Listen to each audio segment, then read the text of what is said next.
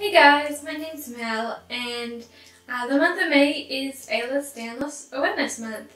So I have decided to participate in the EDS challenge. I originally saw this on Mickey's channel Life with Stripes, and how it works is there's a list of questions. I didn't make them. I'm not going to answer all of them today because that would be a really long video, but I'll put all of them below and then I'll tag someone to, I'll tag some people to do the EDS challenge, and the more people, the more awareness, which is great. I have my notebook here with the questions I'm going to answer, but otherwise I'm just going off my head, so I'm sorry if it's a little bit jumbled, but here we go.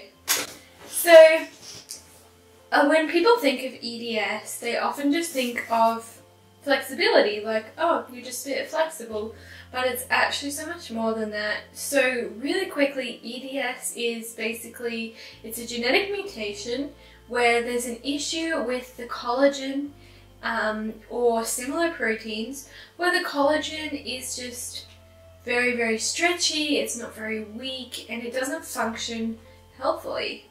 And this can cause hypermobility, this can cause a lot of musculoskeletal pain. It can cause the joints to extend further than the normal range of motion, like backwards. And it can cause a lot of internal symptoms as well, with the hypermobility in the stomach and the heart, and basically just whichever organ that it decides it wants to wreak havoc with. It can impact the blood and circulation and the bladder and the brain and cognitive function in the eyes, and it can really affect the whole body. So because the collagen and the connective tissue, it's a connective tissue disorder, so the connective tissues in the whole body, it can really impact the entire body. So thank you for being here today, and here are the questions I'm going to answer. I have the hypermobile type. I was actually only diagnosed about a month ago, and it took me 11 years to get a diagnosis. So these are conditions that come from EHLERS Danlos. So EHLERS Danlos is my root cause, and on top of that I then have POTS, MCAS,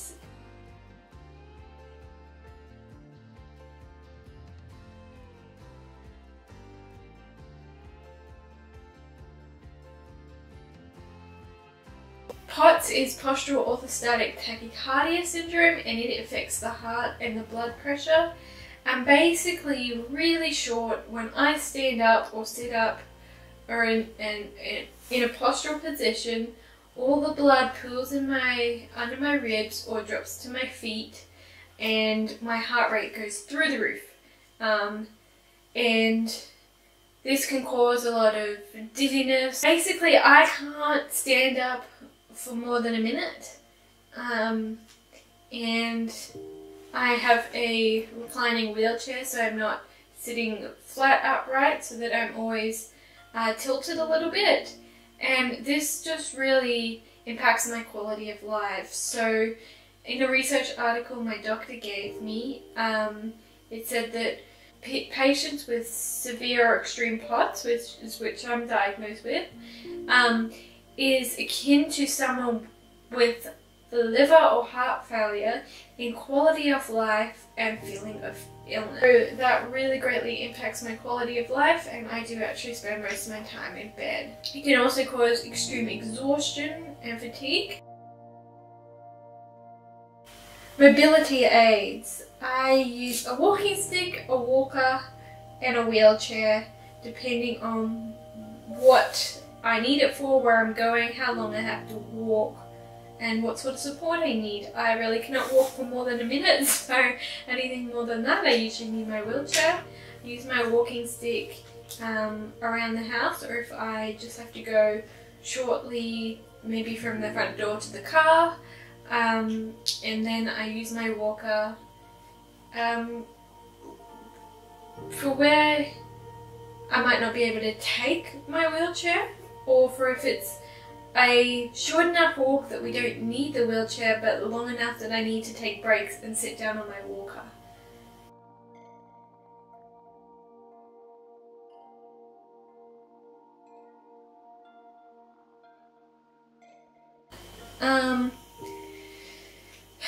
A normal day for me is that the food I eat is formula. I'm completely reliant on formula, and that's what I eat in a day. And I spend most of my time in bed. I'm always in a lot of pain musculoskeletal in my whole body, through a range of different joints and in my stomach as well. I usually feel very sick and nauseous, very worn out and tired. I often feel like I have a flu just all the time. And my husband and I don't really have any dates or go out anywhere. It's very normal for me to go very long periods of time without seeing family and friends. 6 months, a year, 2 years. Basically, our time we spend together, my husband and I, is when we're eating food. So at meal times, and that's really about it. I spend most of my time resting. And absolutely anything I do causes a lot of pain. Doing this causes a lot of pain. Looking at a phone, at a screen, sitting up at all causes a lot of pain. And I'm in a lot of pain all the time. Pain is my biggest thing. So I also just spend most of my time at home in bed, and I have a great family and a great support network, but my life is very small. I go a long period of time without even talking to my friends or family, so yeah. Yes, I need a lot of help to survive. I'm reliant on a wheelchair. In the past, I have had to have help bathing, brushing and washing my hair. All my food, when I could eat food, had to be made for me, and it got brought to me in bed. I couldn't hold myself up in bed, so I'd have to lay on my side and shovel the food into my mouth. I couldn't get to my bed, from my bed to the toilet, even though it was only a few steps away. When I lived with my family before I was married, they'd moved the bed right next to the door, so it was only a few steps to the toilet. But I often couldn't make it that few steps and would end up wetting myself on the floor of the toilet, off the floor of the bathroom. I'd stand up and completely black out and have to crawl to the bathroom, and then I didn't have the strength to get onto the toilet. And I can't drive. I can't do a lot of things for myself, so I pretty much always have someone here looking after me. If my husband's not here, I'll have someone come and look after me. So yes, I consider myself quite disabled. I can't think of just one. I was very athletic before I got sick as a young teenager. I was very extroverted and social, and now it's very difficult for me to see people, and it has been for the last 6 years. And also, I've always just loved being around children, and I was always a Sunday school leader at my church, and I really miss being able to look after young children around me, whether it's at my church or my school or, yeah. I would say a different point of view, and I think that's a really good thing. So I have always thought that this time that I've spent in bed is not really lost time, because as a Christian, I believe that God is using this time, and He's using it to shape me and grow me and teach me, and I'm becoming a better person for it, and I'm becoming more compassionate and more patient and more resilient and self-controlled and disciplined and diligent, and there's this whole world of people that I now know about that I would have never known about, and I would never have that compassion. And one day when I get better, I want to help so many more people that I just would never have had the awareness about before. And I've just been able to learn so much about God and get to know Him better and experience Him in ways that I never would have been able to if I wasn't sick. And I'm really grateful for that. And I'm really grateful that my perspective has changed. My perspective is so different from people my age, and it's not necessarily that they have a bad perspective. It's just that things that used to matter to me, and things that I used to stress over, and things that I used to try and micromanage or control or be a perfectionist, just aren't that big a deal to me now. And I feel like I have more of a sense of what's important to me in life and what my purpose will be, and living a life that is meaningful to me and that I can be proud of when I gain enough quality of life to live.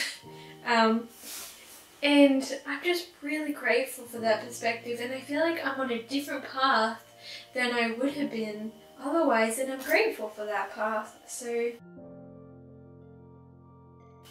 I wish that everyone would understand that you can't see my illness or my pain. I've been talking for a while and it's really hurting.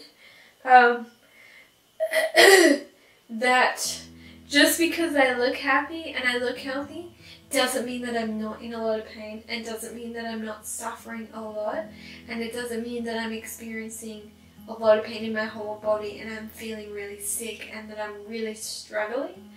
And that, yeah, just because I look good doesn't mean that I feel good.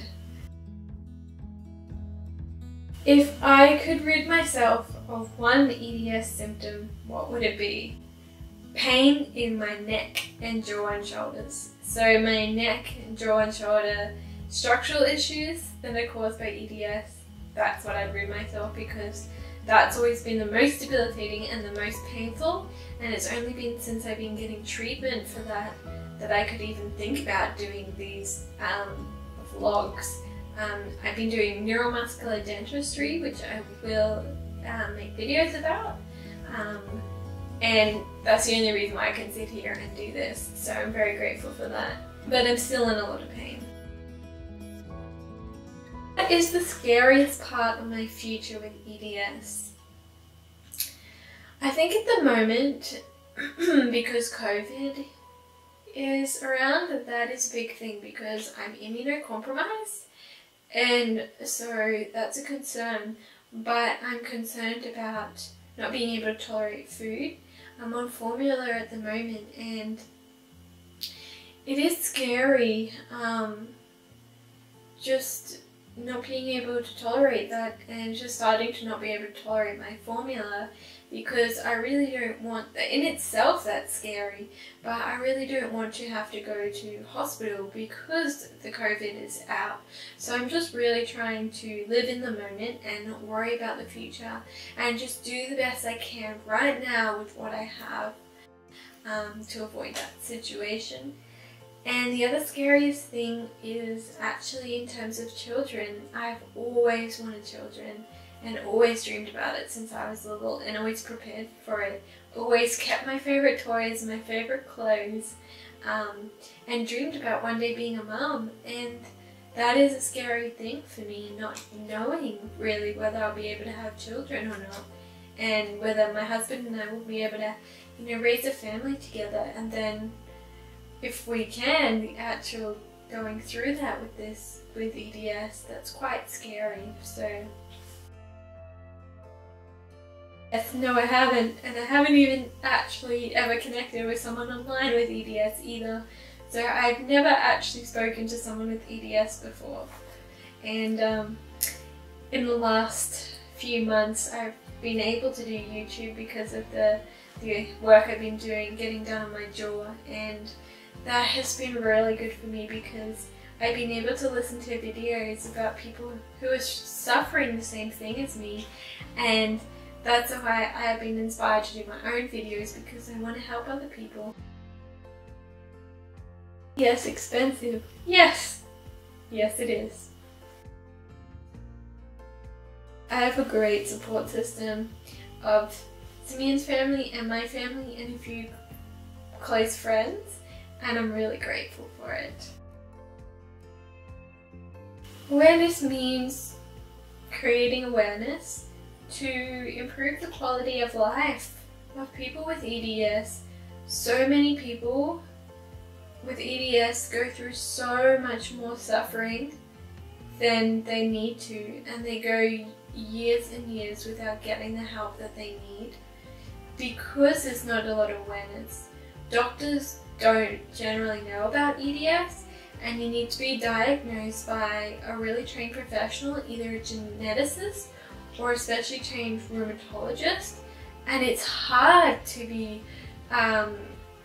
referred to them because doctors often won't put together all your isolated symptoms and complaints to suspecting EDS. And so awareness to me is not just creating awareness for doctors, but creating awareness for other people who are struggling with all these symptoms and they're unaccounted for, and they're doing their own research to know how to ask their doctors for help and to try and pursue the health professionals that they need to get the diagnosis and the help that they need, but also raising awareness for the people around them, their family, their friends, their co-workers, their anybody else in contact with them.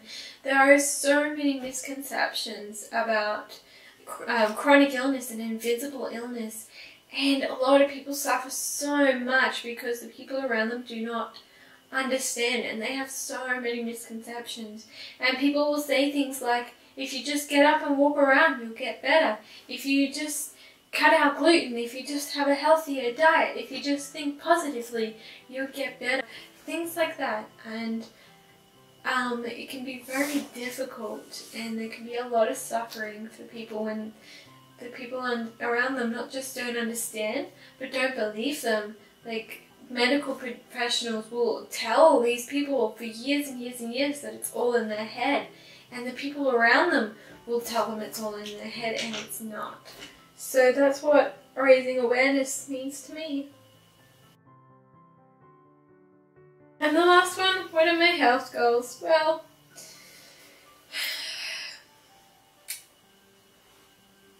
six years ago, when I was given a permanent diagnosis of POTS, and I was bedbound and very, very disabled, and I was pretty much a vegetable. I was just completely bedbound all the time, and I was told I'd spend my whole life in pain and my whole life in bed. At that point, I didn't believe that, and I wanted to do everything that I could to get better and to heal my body. And the medical profession told me there's nothing else they could do for me, and that's it. And I decided that it wouldn't be. And I pursued more alternative therapies, and one of the most helpful things I've had in my whole journey is a natural health clinic, and my naturopath, who's functional medicine as well, and she also has experience in nursing and herbal medicine and health science and all those sorts of things, has been really, really great. And so over the last 6 years, I have been doing everything that I can to heal in a natural way. And I wanted to try everything that I could naturally first to heal. And I've come a really long way, and I'm really glad that I have done it. But I've gotten to this point where there's certain aspects of my health that are really, really degenerating, like my stomach and my ability to eat food, and my pain is just not improving. And, well, actually, it has improved with the dentistry correction I've been doing, but I'm still just in so much pain, and it still really, really limits what I can do. And so at the moment, my goal is to just stabilize my health and stop it from going from certain aspects of my health, to just stabilize my health and stop it from going like this, and just to stop the degeneration as much as I can of certain parts of my health, and to gain quality of life. And not just for me, for my husband as well, so that I can live my life, so I can live a life that I feel proud of and I feel has purpose, and I can help people and grow in relationships with my family and be there for others. And so that's my health goals.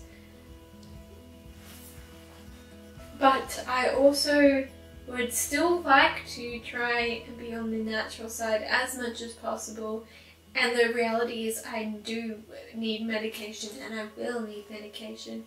But I'm trying to avoid really invasive procedures as much as possible for as long as possible, and to decrease to avoid high risk procedures as well. I hope you learnt a little bit about EDS and found this video helpful, or something you might not have known before. And I just want to thank you for watching, and just for supporting me in this and being open to watching this video. And I hope you have a great day. Bye!